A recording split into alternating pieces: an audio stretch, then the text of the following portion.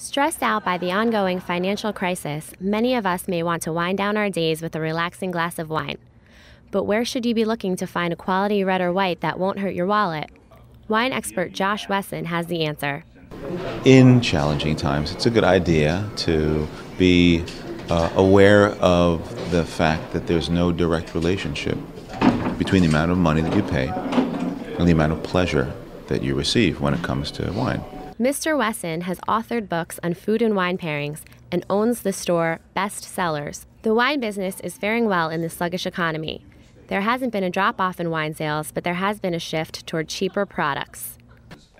At a recent food and wine festival, Mr. Wesson led a wine tasting seminar aimed at showing participants that great tasting wines can be found at all price points. His tip for your best bet on a top-notch affordable wine?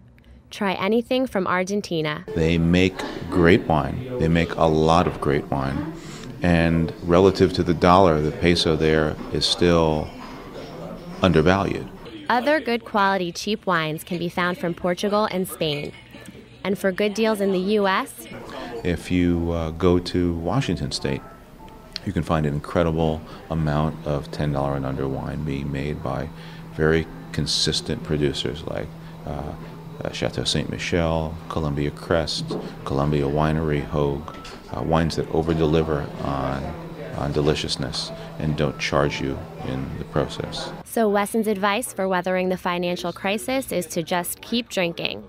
If you like wine, you don't have to stop drinking it simply because your 401k has dipped a bit.